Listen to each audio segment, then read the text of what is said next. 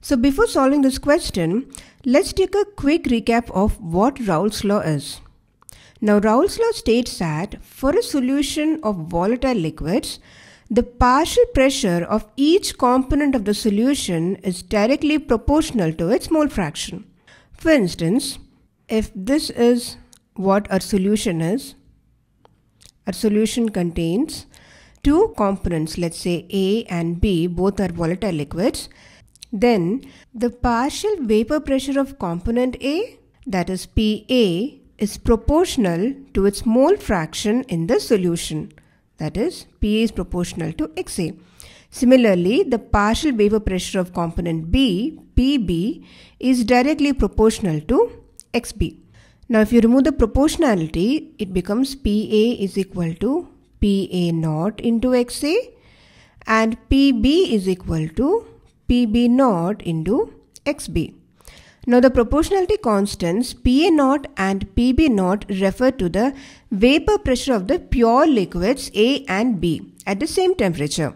Now the total pressure exerted on the solution phase would simply be the sum of the partial pressure of both the components of the solution. Correct? So P total would be PA plus PB.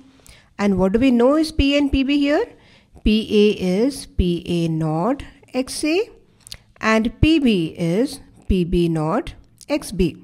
Now we also know that sum of the mole fractions of all the components in a mixture would be equal to 1. So XA plus XB should be equal to 1. Basically it's not XXB, the actual sign for mole fraction as we all know is chi. So for simplicity let's just assume it is X, okay? Then we can rephrase this as PA naught into 1 minus XB plus PB naught into XB. So finally we get PA naught plus PB naught minus PA naught into XB. So you can express the total pressure in terms of the mole fraction of one of the components of the liquid mixture. Now this is very powerful tool. Now just as we can find the composition in the liquid phase, which is XA and XB, the mole fractions of both the components, we can similarly find the composition in the vapor phase. So for that let's assume YA and YB are the mole fractions of components A and B in the vapor phase. Then the composition vapor phase YA can be obtained from PA by P total, because this is directly from Dalton's law of partial pressures, and YB can be obtained from PB by P total, because we know that partial pressure A in vapor phase is nothing but mole fraction of the component in the vapor phase multiplied by the total pressure. So from here you can get the composition of the vapor phase, which is YA and YB. Okay, so although I wanted to keep it really short, I have explained way too much about Raoult's law here. So let's now directly jump to the question, okay? Alright, so we are given vapor pressure of pure liquids A and B, which are 300 and 600 mmHg, and also the total vapor pressure of the liquid mixture, which is 500 mmHg. Alright, so let's now find out the composition of the liquid mixture. So let's quickly write down whatever details is given in the question, just for a reference.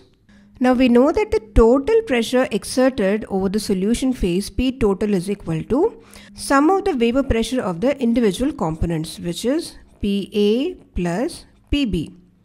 Now this can be further written as PA naught XA plus PB naught XB. Now we have information PA naught and PB naught, and we also know that sum of the mole fractions of the individual components in a mixture is equal to 1. So XA plus XB is equal to 1. So using this we can easily rearrange this equation in the following way.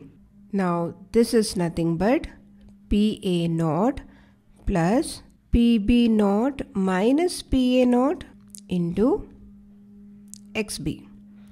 By substituting these values, you will get 300 plus 300 into XB. And what is the P total here? It is 500. So on solving this, we get XB is 500 minus 302 by 3. And XA is what? 1 minus XB, and that is 1 by 3. Therefore, the composition in the liquid mixture XA is to XB is 1:2. Now, to find out the composition in the vapor phase, we can use the Dalton's law of partial pressures. It states that the total pressure exerted by a mixture of gases is the sum of the pressures that each gas would exert if it were alone.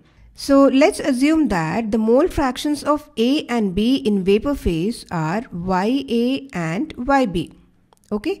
Now YA is nothing but partial pressure of A divided by the total pressure, correct? And YB will be 1 minus YA because of course it's mole fraction, right? Now how do we arrive at PA here? PA is nothing but PA naught into XA, correct? I'm sorry, this does not look like P. By substituting the values of PA naught, which is 300 mm Hg, and XA here, what we have is 1 by 3, right? So 300 into 1 by 3 gives you PA, which is 100 mm Hg.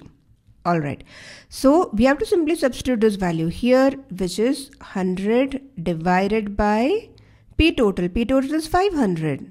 So YA is 1 by 5 and YB becomes 1 minus 1 by 5, which is 4 by 5.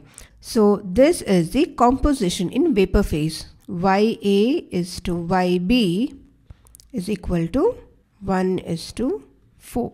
So this is the liquid phase, this is the liquid composition, and this is the composition in the vapor phase.